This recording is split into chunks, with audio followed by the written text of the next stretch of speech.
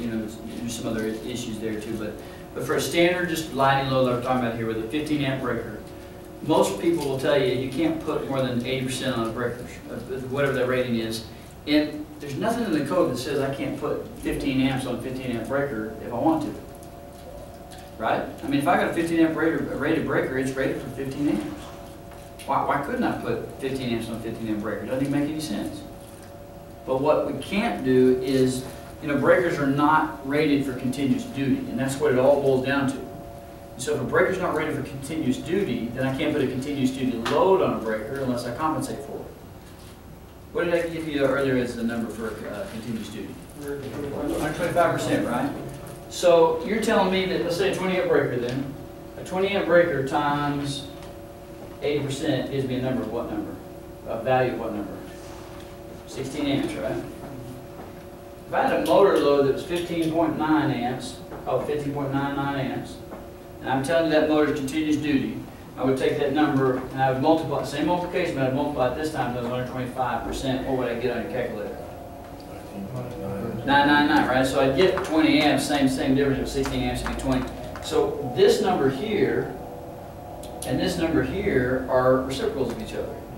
And so what we're saying is that I don't want to put more than, because I've got a continuous duty load here, I don't want to rate this breaker more than 80%, but I only do it one time. I either do it at the top against the load at 125%. In this case, this being the top. If you're looking, when I say top, I mean in the WAV type of formula. The VA being the top line and the bottom line being the volts and the amps. This two right here is really kind of what we're talking about on the breaker side. You've got a 15 amp rated breaker at 277 volts and lighting at the top, so top bottom is what I mean. I either take my derating here as an increase of this value, or I take my derating here as a decrease of that value to compensate, but I just do one or the other. So there really isn't a code section that says you can't have a 20 amp rated breaker with 20 amps worth of load. You just can't have a 20 amp rated breaker with 20 amps of continuous duty load. And that's what it all boils down to. And so, tell you can win a lot of arguments with that one. I tell you, this is probably the most often used and least understood thing out there on the trade, because guys will swerve down this code rule. Do it all the time. But some guys argue that, you know, the receptacles have to be upside down as a code rule. Have y'all ever heard that one? Hospitals. That's all I'm saying. Okay. Anyway, that's a whole other story. So in this case, then, I've just given you kind of the roadmap of how to solve that. You got a 7200 VA worth of lighting, got 15 amps at 277 volt. So we're looking for the minimum number of those breakers that you'd have to have for that load. So it is continuous duty, didn't tell you that. So either we're going to take the 7200 times 1.25, which is really the way I usually do it, because most of the time we have the load, we're trying to figure out how many circuits we need. So that's really kind of what we're looking at. But just don't do both. Don't take 80% on the bottom and 125% on the top, and then you're taking a double hit. Well, actually, you're getting rid of it, really, because you cancel it out if you did it on top and bottom. So if you have 7200 VA times 1.25, what does it give you? 32.49. 9,000, right?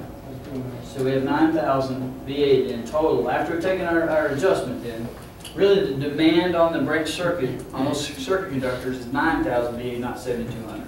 Make sense? Kind of what we're talking about with that continuous duty stuff I said earlier. So 15 amps times 277 is 4155. Or what's 15 times 277? So my top line here, my VA, is this number. The bottom one, though, is what? 4155. So 4155. And look at this as kind of as a container that will hold 4,155 VAs and not a lick more, right? And I'm asking you, how many of these containers do I need? Do I need 1, 2, 3, or 4? So if I divide this into the top number, what do you get? 2.16.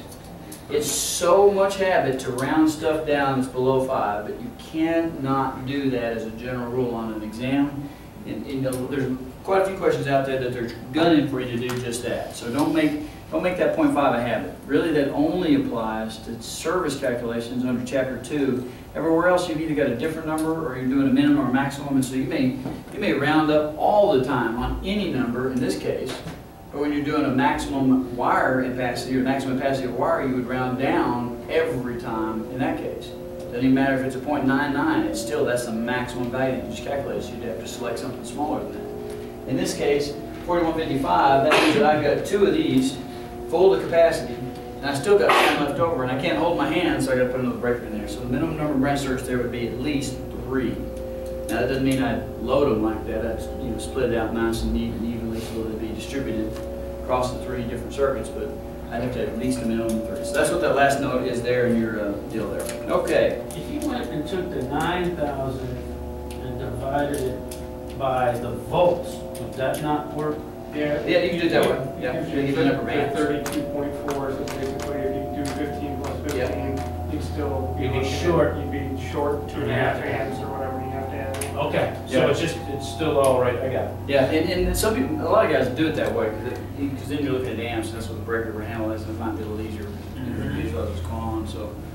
And that might be even a better way of showing it, for example. What he's saying is that instead of doing it as a whole number here at 4155, he's just doing it as an ampacity. If I'm saying that the volts are 277, we divide that number by 277, that's going to give us this number here, which ultimately, since your units are expressed in that number, which is 15 amp breakers, then if you do it that way, you get 2.16. Well, it's 30. I'm sorry, you get 30, yeah, whatever that number be. 32.4. Gotcha. And if you divide that by 15, then you'd get 2.16, so you'd have to have at least 3 breakers for it. Anyways, Ken, it's still a Ohm's law calculation, and it's one of those things that you do a lot more often than you probably think. We use that WAV for size and overcurrent protection, size of wire. I mean, there's just so many ways. You name it, there's probably a WAV component to it if you're doing a calculation. So it's one of those parts of the Ohm's law that I mentioned earlier that you probably do them a lot more often, not realizing that it's Ohm's law, and that's really what I was talking about. Is that continuous, the whole key? I mean, if that word continuous wasn't in there, Then it would just be, then you would just use that stuff and move on. yeah, it'd be 7,200 divided by 4155 or 277. Yep. And now, most of the time on the German exams, they're pretty clear on what's continuous loads and what's not, okay? The only time you have to really worry about it is if they give you a service that's got commercial lighting in it. Commercial lighting, unless they tell you otherwise, is going to be continuous duty. Water heaters and signs are the other 2 things that no matter what, because those by article are listed that no matter what, a tank top water heater that's 120 gallons or less will always be considered continuous duty. So that's something that they expect you to kind of know. And then the what else? Motors is one that's always going to be continuous duty. What else did I say? There's signs. Any kind of sign circuit for the requirement under 605A, which is 1 dedicated 20 amp circuit per tenant space that has a pedestrian accessible doorway. That's going to be a continuous duty load as well. And they give you in a different section is 1200 volt amps. So they tell you it's 20 amps is a physical circuit, 1200 volt amps on the service is the value that we use to compensate for it. And that 1200 VA would be 125% of that number would be what you'd actually put in there. Okay. Back to your. I know what I forgot. The example I was talking to you to use your index on. There's a question out there that has to do with an air conditioner, and they're asking you when you have an LCDI, with that room air conditioner, or it's actually just an AC, I think they list. So it's an air conditioner, and you either have to have what they call an LCDI, and that's exactly what they give to you, or blank installed. They give you GFCI, they give you AFCI, I believe is one of them, nothing, or some sort of watt meter.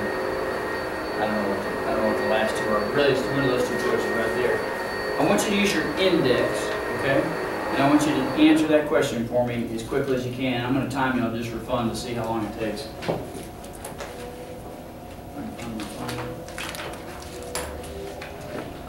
Can you drive your license back there front? Almost. Sorry about that.